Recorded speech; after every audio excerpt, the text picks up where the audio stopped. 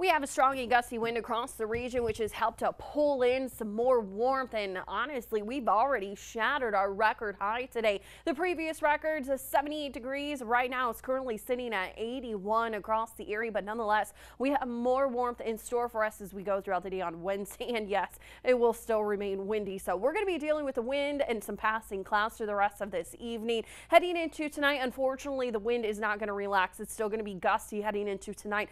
But this is what's going to lock in a warmer pool of air across the region. So temperatures tonight, they're only falling into the lower 60s area-wide. It's going to be a warm and breezy night. We're going to be tucked away under a mostly cloudy sky. Now, as we go throughout the day on Wednesday, it's almost a copy and paste of Tuesday. Now, we'll have more clouds than sunshine, but of course, we'll get a little bit of sunshine squeaking through.